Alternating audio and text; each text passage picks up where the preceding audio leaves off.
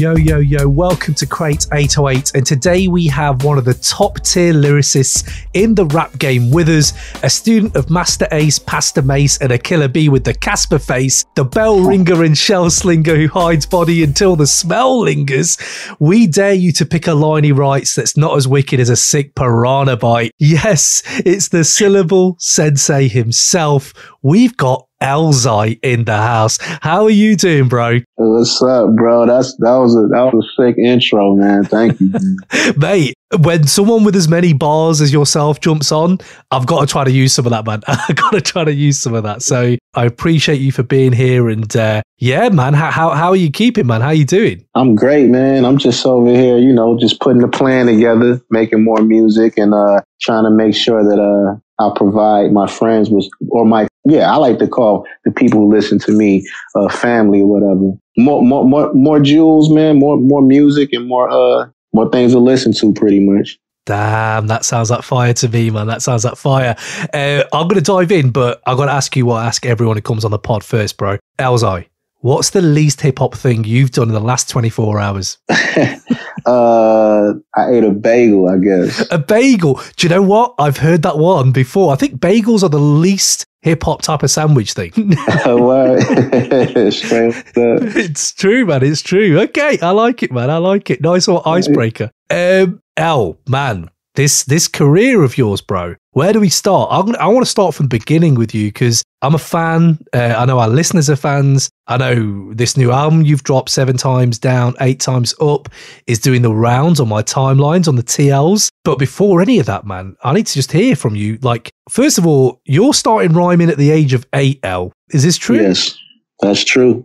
At 8 years old, how is that in your world? How are you even thinking, do you know what? I want to write. Because at 8, I had none of that in my life. So I'd love to know how that happened for you, man. Well, how it happened was, just on the block, like people were breakdancing on my block. It was people playing music out of speakers. I was around music, but what really took it there was when my cousin, who name was Chris Budd at the time, he was a rapper, also a street hustler. He pretty much, made a mixtape and rapped over like the Do What You Like instrumental that from Digital Underground. So I heard that mixtape, I heard the music, and it sparked something inside of me. So the combination of him and Rakim and Slick Rick and Ice Cube is what made me want to be a rapper at the age of 8. Wow. Do you even remember the first rhymes you were writing? Do you still have them in your head? Man, I only can remember like 4 bars. I say,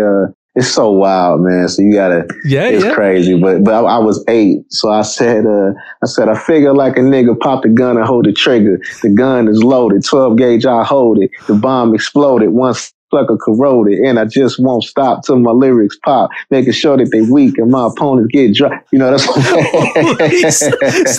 L, I'm sorry, right? You're there talking that down. If I heard that now, I'd be like, damn, that's solid. That is solid.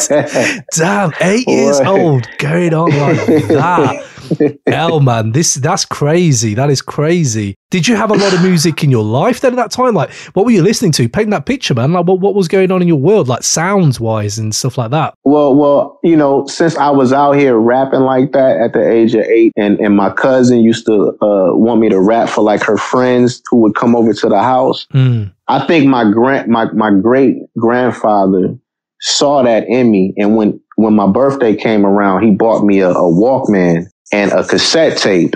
And the cassette tape was the Fat Boys tape. So he pretty much, he pretty much bought that for me, and I listened to that all the time. And I played that tape out to my tape popped or whatever. And yeah, that's pretty much it. But yeah, being in Motown, I mean, Detroit, you're going to hear mad music, like from people's houses to my house, from Michael Jackson to Diana Ross or whatever. So music was always around me. When you were like rhyming then, you're a kid, you're rhyming, you got music all around you. Do you remember that time when you spat something and you realized, wow, I'm actually quite good? I really don't, man. Cause I was, I think I was just trying to learn the ropes. Like when I would hear people like Rakim, it blew my mind because, I remember like laying my head like on on my stereo at the time. So like the speakers was like the left and right speakers was right by my ears. And I would like play Rakim and listen to him. And I would subconsciously notice how complex he was with his writing. And I would peep out his patterns and the things that he would use, you know, like, write a rhyme in graffiti. Every show you see me in, deep concentration, because I'm no comedian. It's like graffitiing, see me in, comedian. And I'm like, well, I want to do that. So I wanted to do my own version of what he was doing. So I guess I was too wrapped up in that to like even know or to even be hype about you know, like the last thing that I wrote, because I was always trying to get better. Were you battling at all, or was it just strictly in your bedroom writing raps? Yeah, I mean, sure. I would write raps in my room. I would go to school and like I would battle in the hallways and in the stalls or whatever. Like I'll be freestyling on the porches. You know, like I'm all over the place with it. That's crazy. And first MC name, was it always Elzhi, or did something else land before that? It was it was MC was my first rap name, and MC meant Master Chillin'. That's what it meant. Oh, cold. Oh, I like that, Master Chillin'. Okay, I like that, man. It's sick. Word. How did you even land to Elzhi then? Because I know it's Hebrew, right? But how did you think that's the one? Well, what happened was my name used to be Elzhi. You know, so when sometimes you may see me write Elzhi with a lowercase e and an uppercase L, uppercase Z, lowercase h and a lowercase I, because my name was Elzhi. And then I tried to spell it out like how I did Elzhi, but my first attempt was Elzhi. At the time I was doing that around a brother named Thyme in the hip hop shop. And he was like, yo, that sounds dope. You should keep that. I was like, yeah, maybe I should. But the thing was, I didn't know what it was. Like I didn't know what an Elzhi was. So I tried to make an acronym out of it and couldn't do it. Oh. And then later on, I would find out that in Hebrew, it meant God's spirit. That's deep, man. That's deep. Oh, that's sick. I need to talk to you about the hip hop shop later, man. Definitely. I need to hear more about that just scene, but just talking about this whole, like you growing up, started rhyming, you're doing all this, you're basically finding your kind of craft. There's a question I ask a lot of my guests who come on, because I'm just really interested to know in the life of an artist or an MC or a rapper. Obviously, other things are going on outside that life, like your family, right? So I always like to ask, did you ever talk to like your family about what you were going to do? But then it came to me with your Out of Focus album, right? Sick, by the way, sick. Thank you. On there, there's on that EP, there is a actual interlude where there's a conversation. The conversation interlude is right there, which is a dad talking to a son about wanting to rap for a living. So I'd love to know, one, did you ever have that conversation with your loved ones? And two, how did that manifest in that interlude on Out of Focus? I mean, well, to be honest with you, like, you know, I came from an environment where one would say it was lower class or whatever. So my family, we don't really have like people on TV in my family or doing things in the entertainment business. So them being older than I was and having the hardships that they had, you know, and the struggles, they just wanted to see me like work a 9 to 5, you know, and rise in the ranks of a job and try to save and live the normal life. But I was a little different, man. Like I knew what I wanted to do. Like I knew what my passion was. So when I had conversations with them, it would get discouraging, to be real with you, because they would want me to do that thing that they never got a chance to do, or just because of the struggle. So they were kind of speaking out of like fear and just for looking out for me. But at the time, I didn't really know that that's what that was. At the time, all I heard, you know, because my brain was still developing in ways, all I heard at that time was they just didn't want me to do it because they didn't believe I could do it. Damn. And that might not have necessarily been the case. Or maybe that was the case, but it was also another thing as far as like, you know, what I actually thought it was at the time. Yeah. So because of that, I kind of used that as my fuel to be like, to show everybody that I can get on. So that's how those skits manifested on Out of Focus. That's interesting, man. That's interesting. Because I'm sure there's so many people out there who I've come up from a different background than yourself, clearly. But there's times when you want to push for something that's just not in the realm of your family's like kind of orbit, right? And yeah, that kind of really hit home. And just listening to that, just EP generally, I was like, that was like 98, right? And then it got released in 2011. Yeah, it was. It's crazy that you say that, man, because I was in Detroit recently and I was there with my brother and we went to go see my mother's headstone. And yeah, you know, she left the earth in 1998. And I was just like, dang, that's just crazy. That same year is when I made Out of Focus, you know. And it was like the first, me making that record was the first time that I had ever wrote about anything personal in my life. It was always just like rapping, you know, trying to either freestyle or just, you know, free flowing writing. But that was the record, that EP that I did was the first time I ever did something personal. I mean, big up for doing that, because I feel like when you can try to translate pain into art, if you know what I mean, for you know, I can't really think of another way to describe it. That to me just takes just some mental fortitude I don't think I really have. And to be able to make that step, it's just nothing but props for you, man, because listen to all your albums, especially in the recent years, in the last 10 years, there's been a lot of that. You're a very personable artist, man. I just have to tell you that because it resonates, bro. It truly does resonate. So I need you to know that before we move on, because yeah, man, it's deep. It's deep. It really is. Thank you. Hey, yo, this your boy Foul March, and right now, you are rocking live with the Crate 808 podcast. Enjoy this week's episode, and just remember to subscribe and rate and review. Peace. If we jumping now to your latest, your new album, 7 Times Down, 8 Times Up.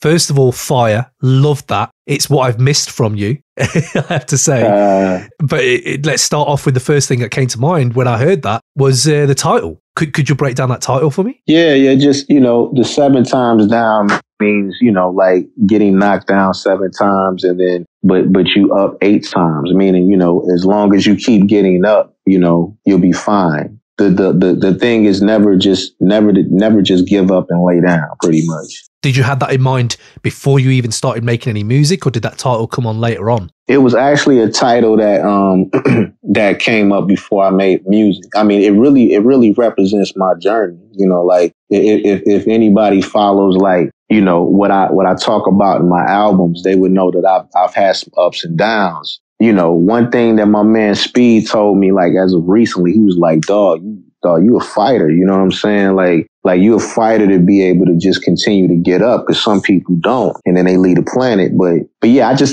think it's just a representation of like my journey, pretty much. That's interesting. Yeah, because it completely nails that. It's what was it about? It's been about 2 years or 2 and a bit years since Jericho Jackson, which is again another dope project. Were you working on this for those full 2 years, or were you like taking your time out, or like how did it come about? Well, you know what? Like, I work with the producer J.R. Swift, and we did, before I went to go to North Carolina to do the Jericho Jackson record, I recorded 2 songs for the 7 Times Down, 8 Times Up album. And 2 of the songs was Early Bird Night Owl and Ferndale. And so I went to go do the Jericho Jackson project, and then I went to go do something else that I can't speak on just yet. But then last year of November is when we really like put our heads down and like decided to do a whole record. And so we knocked the record out pretty much in a couple months. Damn. I mean, JR, you've just talked about there. I mean, again, sick. He's obviously come up and there's been a lot of fire coming from him. What was it about that, his work, that made you kind of think, yeah, I want to work with this guy? Was there something out of that came out for you? Yeah, I mean, it you know, like, I just felt like the music spoke for itself when he sent it. It was like we were conversing and talking back and forth on Instagram. And I just asked him, you know, he sent me a beat and I thought it was dope. And I went to his page and heard some other dope beats. And so I was just like, yo, you know, send me a pack and let me know what's good. And he sent me one, and pretty much every beat in the pack was crazy. So I was like, okay, you know, maybe we can do a record together, because he seemed like he was definitely versatile enough to do a record. That's crazy, man. So he just sent you the beat and you just like, listen, you must get like 101 beats a day. Like, that's mad, right? Man, I mean, yeah, but it's like a gift and a curse because like not everybody got that talent, you know. Yeah, but, yeah. So you gotta sift through like the good ones, but it's definitely a blessing. Damn, man, that's sick. And when I think of J.R. Swift, I can't help but think of Griselda. And then it made me think of, I had to talk to you about this anyway. I had to ask you, Elzhi, right? How does it feel having one of the best verses of 2019? Because Eastern Conference All-Stars, bro, is absolutely outrageous. And you're with the Griselda crew on there. When I heard that, I was like, I'm a big Griselda fan and I'm a big Sky Zoo fan. Everyone check out Retropolitan. Elzhi, you basically killed that, man. How does that feel, man? You getting many props for that? Good looking, man. I mean, yeah, like people come to my page or may post something that follows me that, you know, may have said that they thought my verse was killer. I thought everybody did their thing. And when I got on the track, it wasn't about like trying to out-rap anybody. I just wanted to add what I bring to the table to the record. Yeah, I mean, I've gotten props for it and it's dope. It's cool. Yeah, man. I love how you're playing it humble, man.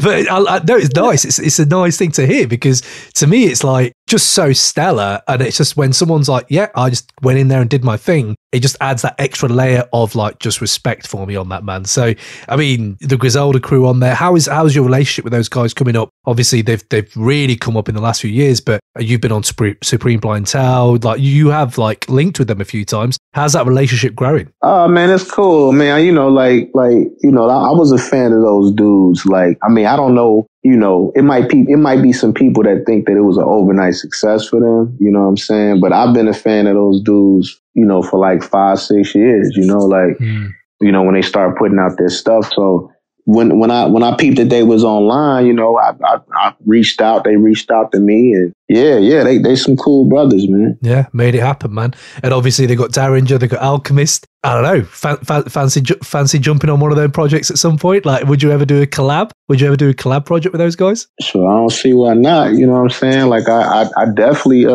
identify and can, you know, they kill that. They kill the rhymes and shit. Like, they do their thing, you know, so why wouldn't I? That's true, man. It's true. Before I move on to the album again, is there any producer that you actually did think, do you know what, I'd love to just work with that producer? Is there anyone out there that you've genuinely got like an aim to work with? Definitely. Like, I would love to work with Just Blaze. You know what I'm saying? Like, Sick.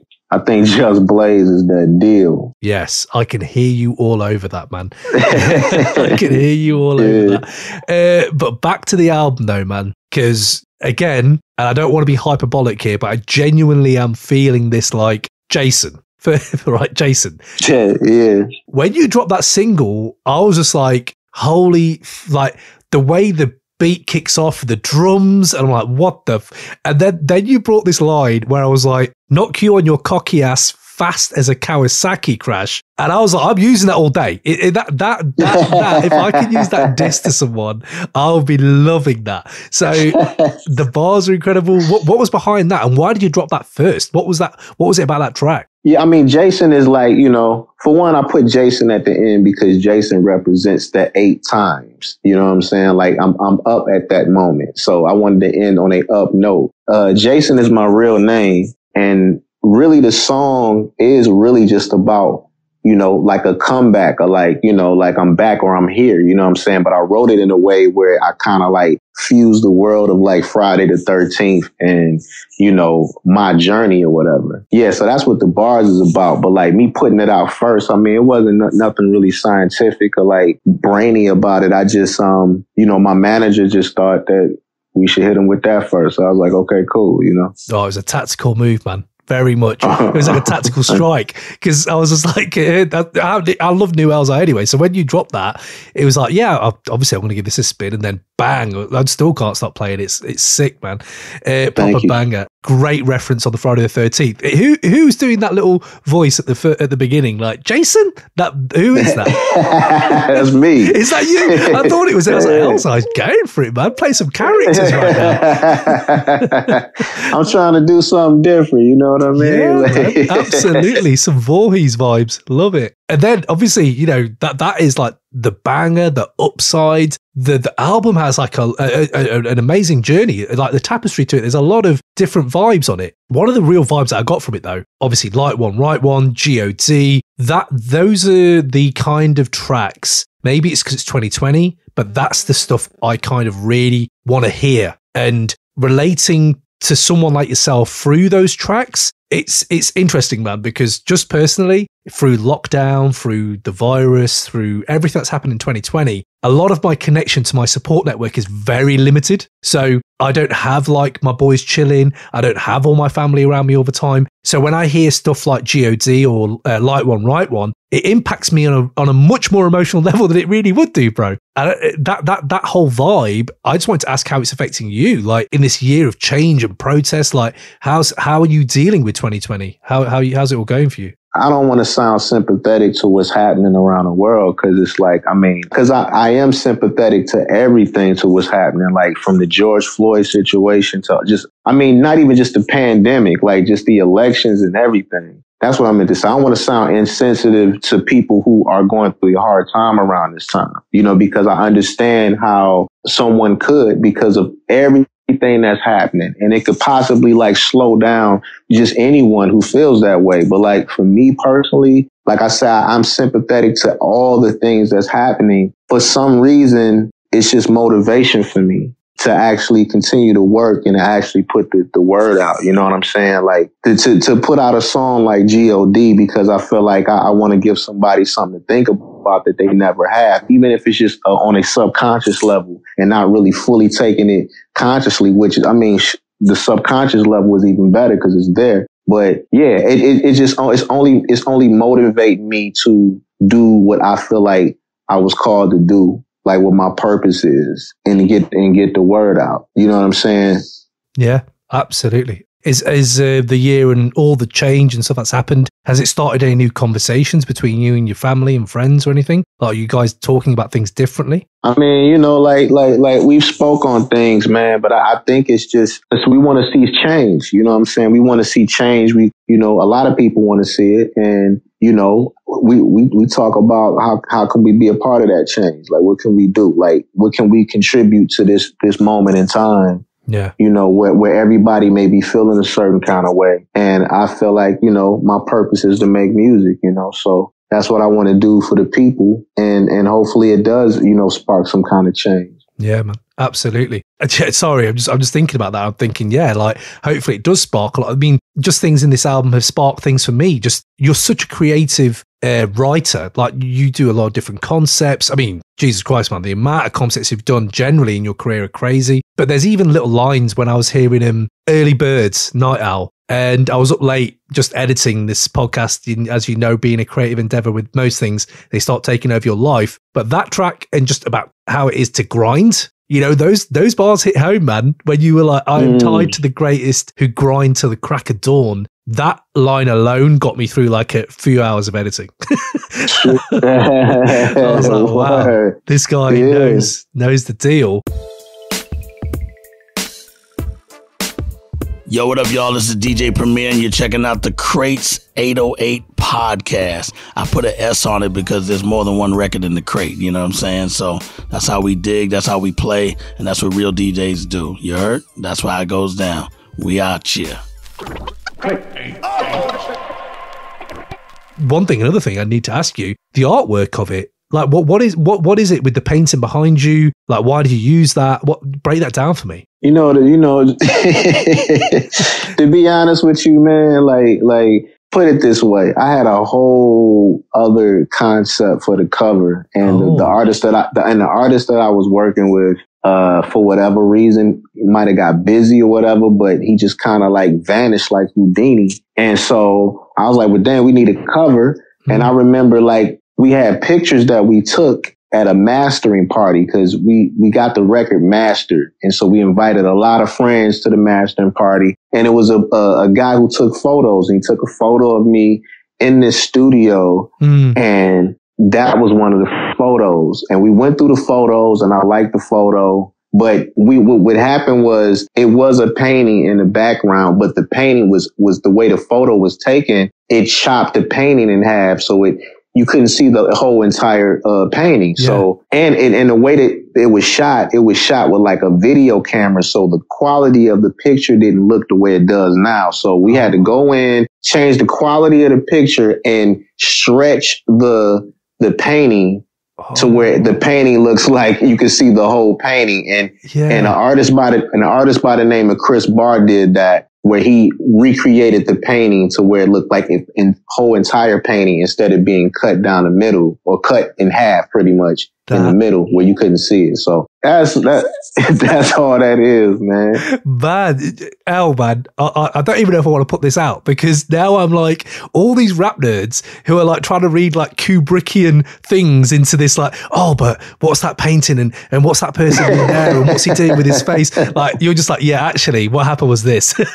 Exactly. You got to put it out there, man. Yeah, man. You know. I love that. But again, just going back to your creativity and at least there you're still thinking like of how visually you want to put this thing out. Again, the tracks on here like Hot Winter Cold Summer, that kind of stuff still harks back to me. And this is obviously a 90s pod, but you have that spirit in you and you're definitely influenced by those kind of artists. That is what I love. Like beats, straight up bar fests, just something I can peel back on repeated listens. So I need to ask you, when you're writing things, what is the stuff you enjoy making the most? Is it concept tracks or deep tracks or working with the producer and the beats or just straight up rhyming joints? Like where are you at? I mean, to be honest with you, I love it all. But if I had to pick one, I just love putting words together, man. Like I love being able to paint a picture with words or to be able to say exactly how I want to say something, but in a technical way, writing it where it's all these patterns going on with like all these multi-syllable joints and different rhyme inside of rhymes, but I'm saying something in a way that where a listener, if they didn't know what I was doing, would just look at it as a straightforward, like 2-bar, like I'm saying something that they could really, they understand exactly what I'm talking about, but they might not know the technical side of it that's happening. And some people got those eyes and some people don't, but I enjoy putting words together. So it doesn't matter if it's a concept song or a bar fest, like you say. I just love putting them together. That's wicked, man. Because again, throughout all of that, I mean, everything you've done from, I remember like Lead Poison when I first heard 216s and that type of stuff where I was like, for all these years we've followed rap, it's amazing. You can still tell stories in different ways and it kind of elevates. There's normal concepts and there's like elevated concepts of storytelling. And I really feel like you fall into that. And I just wanted to ask you about storytellers generally, even if it's in hip hop or outside hip hop. Who were the storytellers that really influenced you and made you want to push yourself to do this kind of stuff? Oh man, that's a good question.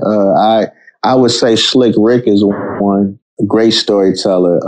Nas, great storyteller. Ice Cube. You know, if you listen to the Death Certificate album, great storyteller. But then you got Quentin Tarantino, which is incredible. You got Shel Silverstein, you know what I'm saying? Like you got that kind of thing. Or you have Rockstar, you know what I'm saying, in the video game world, you know, with the Grand Theft Auto. Yeah.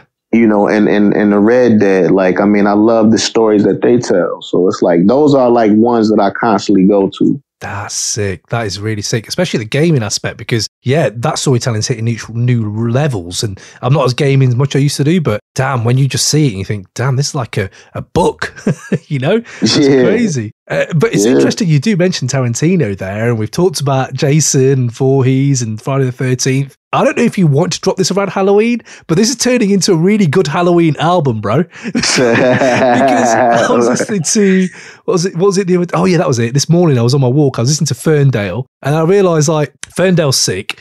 And then the way you end that and it becomes an intro to like the next few tracks, it's almost like horror films, bro. Like Thugged Out Zombies and go, well, you know, Guns and Boats is a little bit different, but Thugged Out Zombies, I was like, wow, this track is like, should be directed by Jordan Peele or some shit. Like, it's crazy. Do you know what I mean? Good looking. It's a bit serious. Man, for serious, like, how did you even start with that concept? Like a zombie film that starts off in a trap house. Like, how's that come to you?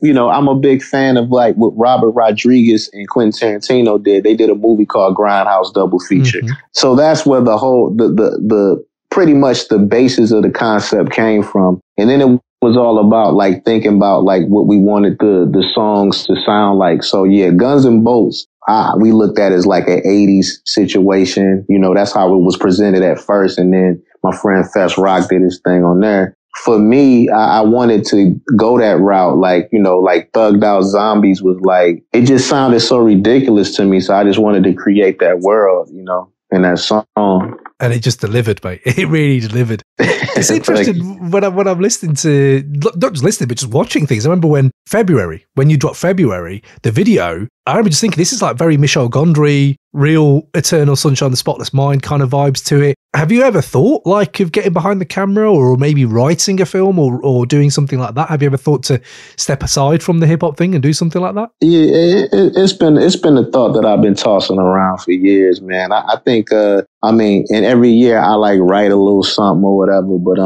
it's definitely a thought that I'm thinking about exploring in the future. I'd be interested to see that, man. Definitely. Before I do, it'd be remiss of me as a massive Black Milk fan, as a massive Royce fan. First of all, as you're here to tell you, Deep is like an absolute all-time banger for me. The way you came in, there's a reason I used that for my intro, because the bell ringer with the shell slinger thing, oh man, sick. Thank you.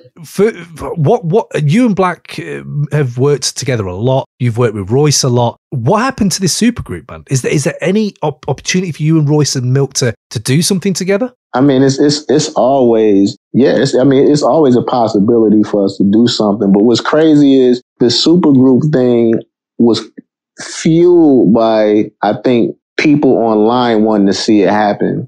Like we never really like put that out there like that. But at the same time, I'm not saying that we haven't talked about it either, but just we never put it out there online. And I think that became a thing where people wanted to see it, and more people saw that's what people wanted to see. And I think a lot of people thought that we put that out there, but you know. It can happen. It's definitely a possibility, though. Yeah. Just the times you have collabed. I mean, all of Europass is sick. Fire. I'm building a little playlist, by the way, of your music, and just stuff like Fire, the Fire remix, Hands Up, What I Write, all these tracks. I don't know what it is, man, about this year, but because again, I'm on my own, it feels like I'm regressing to my mid-20s, and I'm like, oh, I'm just playing like mid-20s Detroit rap, like loads. And it's like, wow, this is weird. It's a weird vibe right now, and I feel like I've kind of gone back there.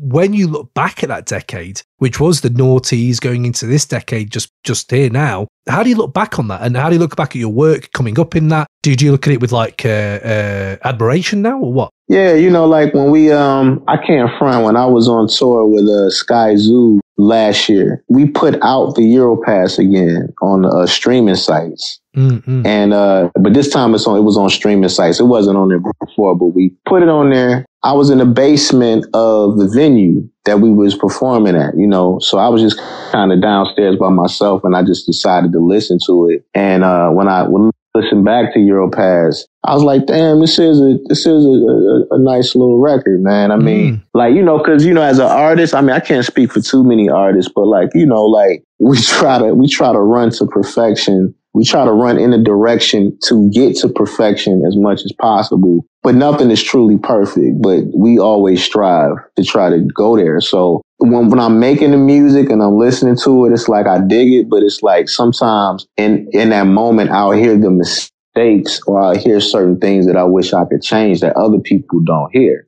Because they, you know, I might have wanted to say something in a way where my voice inflicted a certain kind of way, or like, or maybe I wanted to stop before the snare or on the snare or after the snare. Because, you know, I wrote it, I'll hear the things that I'm like, damn, I want to change that. But then like years later, I'll go back to it and won't even think like that. I'll just take it for what it was. And so, yeah, that's what happened with Europass. Yeah. Oh, right. Do you listen back to a lot of your own music then? Do you like ever listen back to your albums a lot, or? Yeah, I mean, well, every now and then I will, just because, you know, I'm always into growth, so I always want to grow, but I don't want to forget what made people dig me in the first place. Like, what was those things?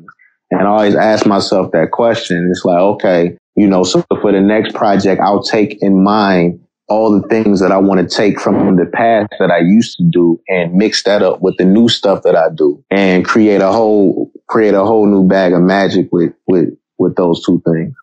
Is there an idea of when you look back at this stellar career you've had, is there certain projects that you feel really proud of that you think that, yeah, they really stand out to me? Yeah. I mean, I'm you know, it's crazy. I'm proud of a lot of my you know, that's dope that you asked me that, man, because I haven't really like said it out loud like that or looked at it that way. But when I go back and I listen to, you know, a Europass or a preface or sick. You know, when I go back and I listen to a, you know, Lead Poison, it's like, damn, I ain't mad at that. You know what I'm saying? You know, but I'm definitely proud of all the projects that I put out, man.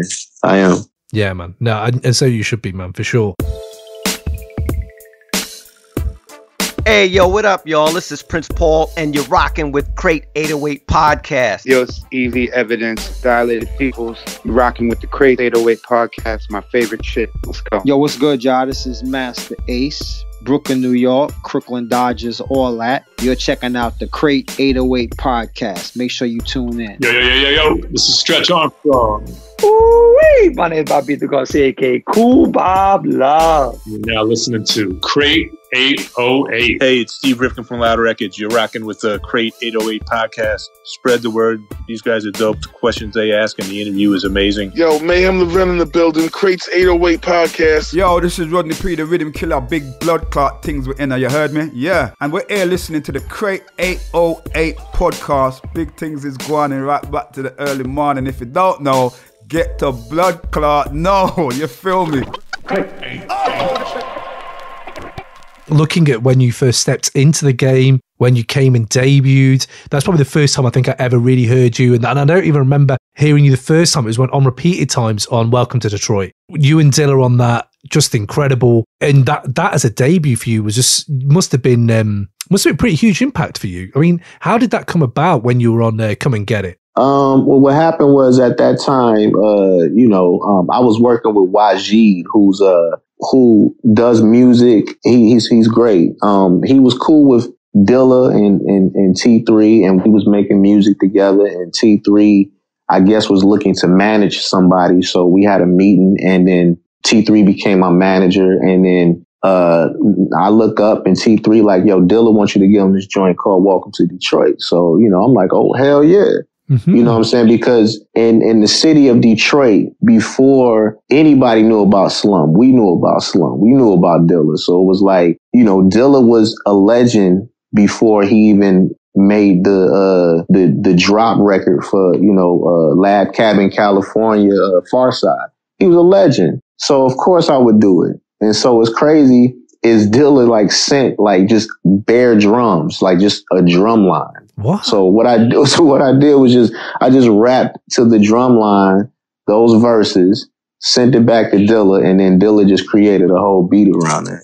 That is mad. Okay. First of all, props for you to do that. That's pretty different, man. Could you like tell us a bit about that relationship, how it is working with someone like that? What was it about him that you'd maybe seen like no one else do, or is there something about him where he just really sticks out to you? Yeah, I mean, Dilla, like, you know, he was a threat. Like, he was dope on the mic, dope on the beats. Like, he could cut, he could dance, you know what I'm saying? Yeah, I've been in the studio with Dilla, I've seen him make a beat from scratch.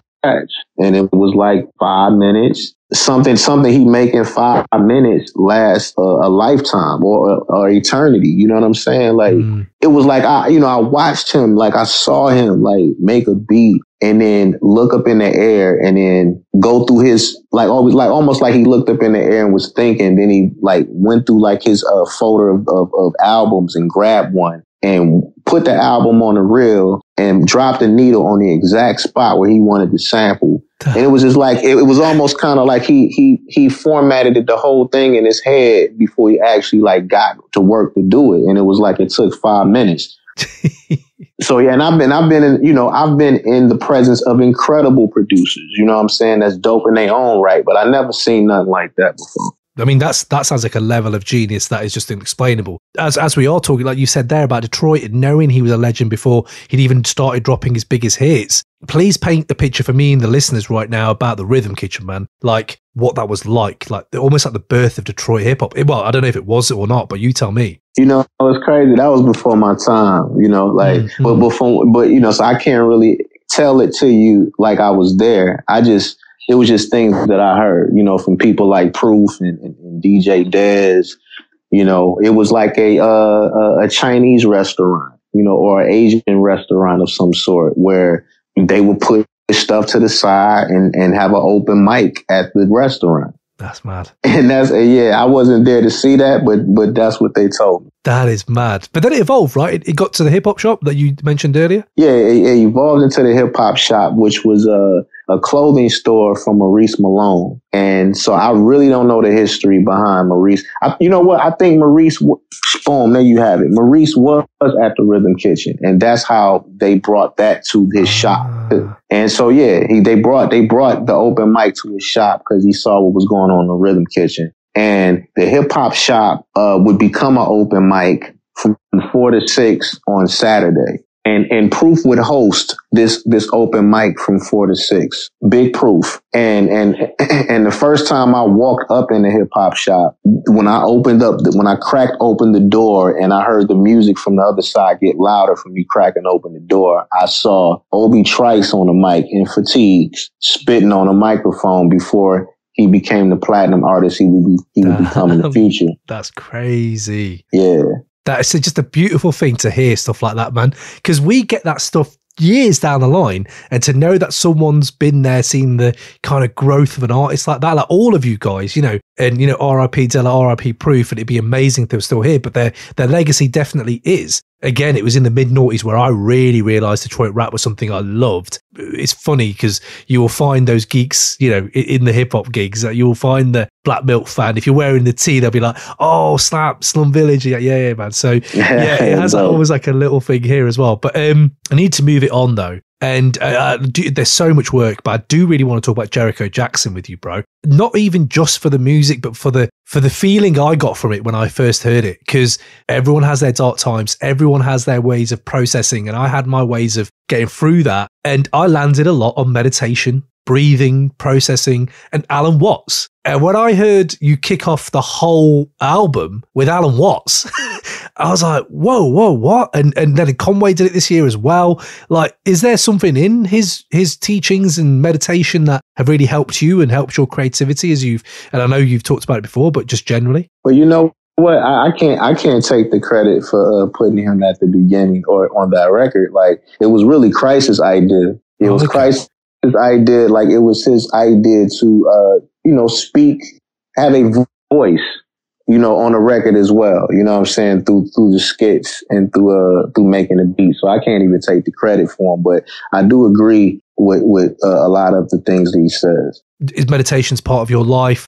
Are you like still doing it nowadays? And how do you basically manage your ego kind of thing through life? I mean, you know, I got a relationship with God, you know, like even with my gift, like I don't really take credit for the things that I do. I know I play a part in what I do, but I don't take the credit. I give him all the credit, but I know he gave me the gift and he made me the instrument and the tool and the vessel to carry out that gift. So that's really what keeps me grounded and keeps me moving through life the way I do. I love that. Is there, actually, before we move on, Jericho Jackson, on there, I remember when I heard The Healing, and again, big up Crisis, man, absolutely sick all the way through that. And when I heard The Healing, there was a lot of Radiohead in that feeling. It feels like a real Radiohead track with you rhyming over it. And then it made me think of something I read, that you love Tom York, or you at least admire Tom York's music, right? Yes, I do. Okay, so this Radiohead love, this Tom York love, tell me about that. Like, what do you find in that music that you couldn't really find in rap or maybe any other genre? Well,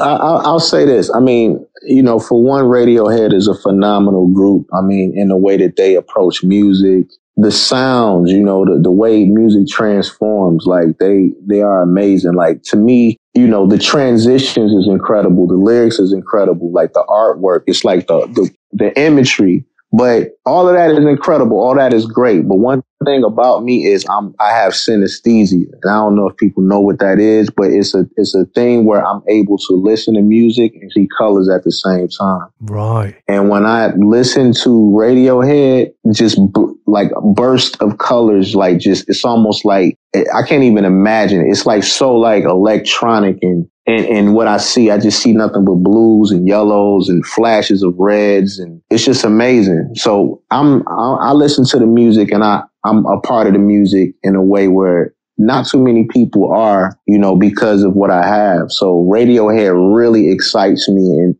ways where it makes me want to write, you know, it makes me feel creative. That's so good to hear. Is there an album or project that really sticks out to you from those guys? Yeah, my favorite is Kid A. You know, I'm a huge fan of Kid A and Insomnia. You know what I'm saying? Yeah. I feel you.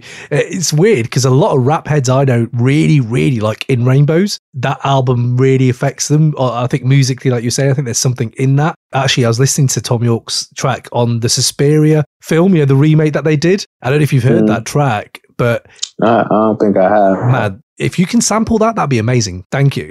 Because I was okay, I'm gonna check it out. Mate, I was listening to that track and I was like, imagine that beat with just bars on top. It would be sick. Either way, sorry, I digress. But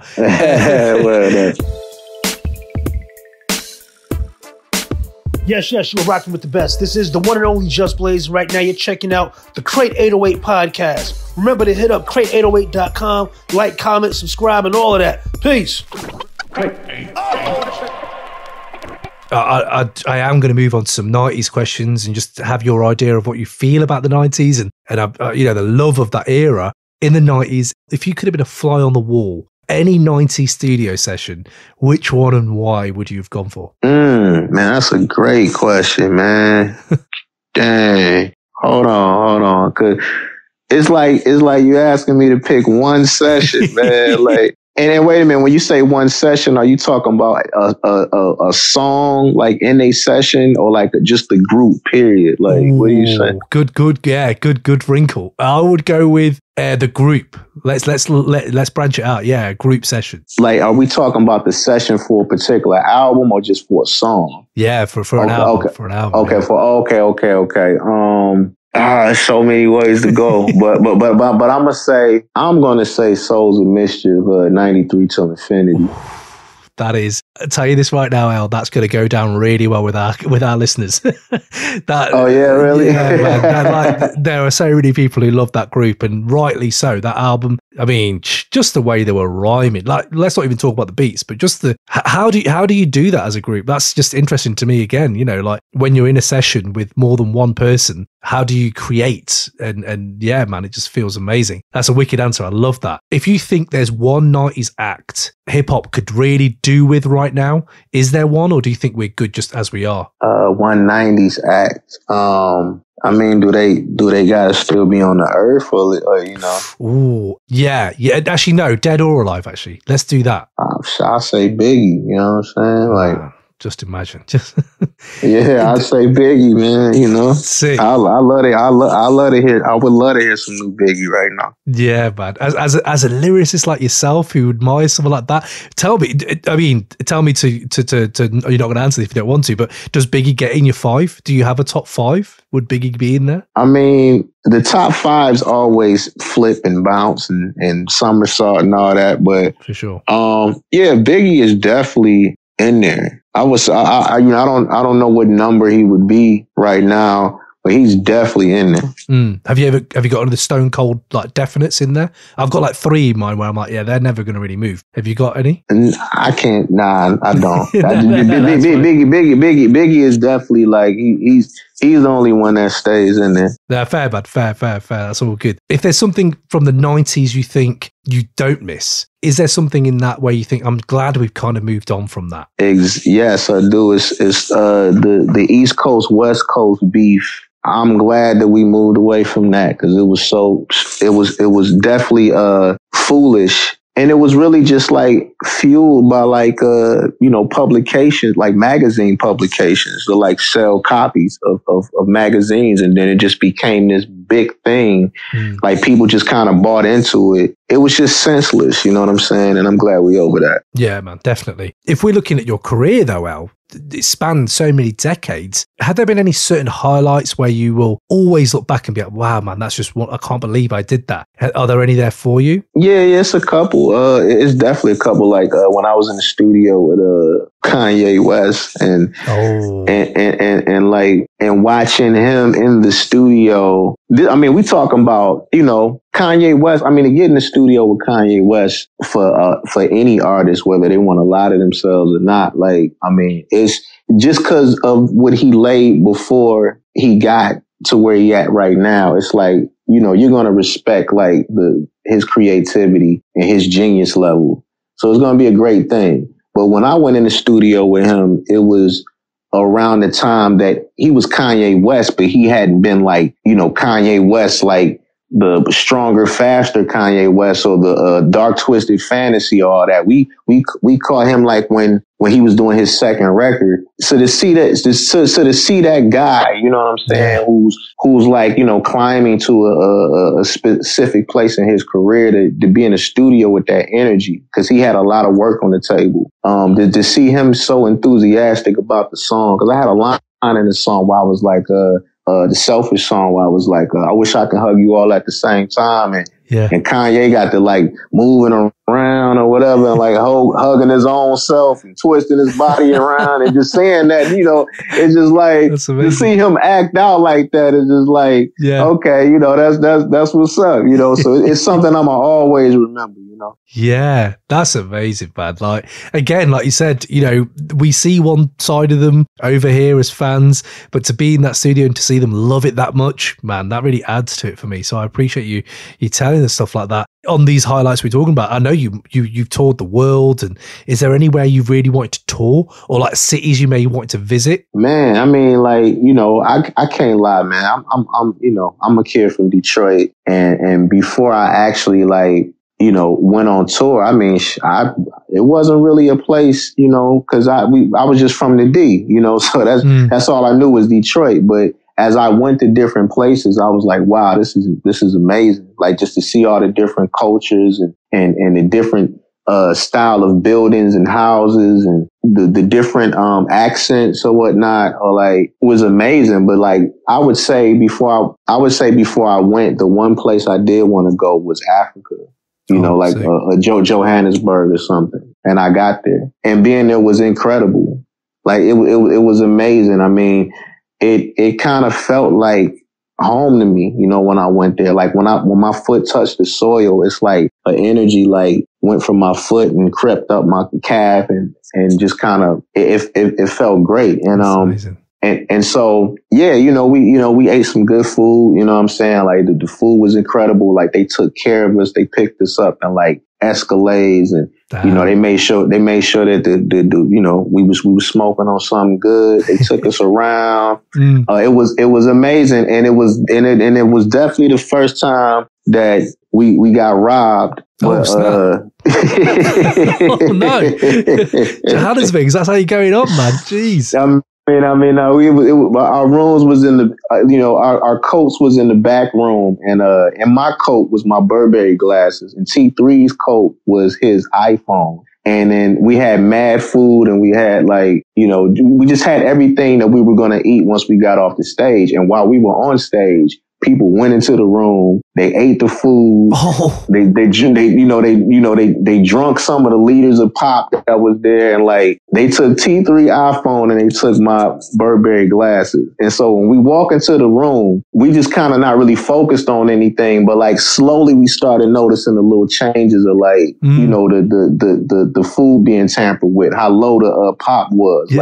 because somebody drunk it. And I'm like, oh shit, did they take our stuff? Because the coast was still there. Oh no. And yeah, they took our stuff. But other than that, it was a great, fantastic time, man. and I loved it. That's amazing. But hold on, were they prescription glasses or sunglasses? These were Burberry glasses that I bought, and I put prescription lenses in there. Did you have a spare pair of glasses, El, for this talk?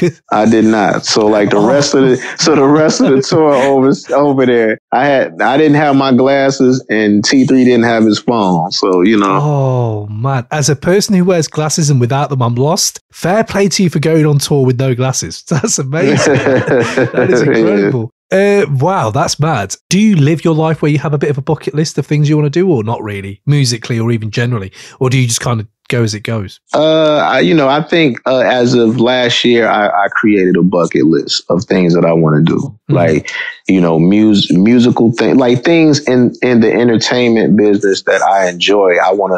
I kind of want to take a stab at it myself. So. Could you share any of those with us, or you want to keep them on the DL? Man, I'll maybe keep them on the DL. But one thing I will share is just more music, man. You know what I'm saying? Supplying the world with more music. I definitely want to do that. Wicked, man. Again, your music, what's the verse or song that everyone kind of really want to talk to you about? Is there one? Is there a project that people really want to approach you about? I mean, people... It's what's crazy. It's like Elmatic, The Preface, and like Lead Poison is 3 projects that people always like approach me and tell me like, oh man, this got me through this, or this helped me out through this, and I appreciate this. So yeah, I would say those 3. Okay. There was a big hiatus between Elmatic and Lead Poison, right? There was a big thing, and those kind of things that have affected you in that time. Is that something you look back on and you kind of feel like I really turned a corner there, and like it's really led to your creativity being? Is it better now from it? It's crazy. Like when I was going through what I was going through, I couldn't write. I couldn't write anything. So through those years, I was not able to write, and when I did write something, it just didn't work for me. It was only until I started to like write the things in my mind that was cluttering my mind, like writing them down to get them out of my head, was when I was able to think clear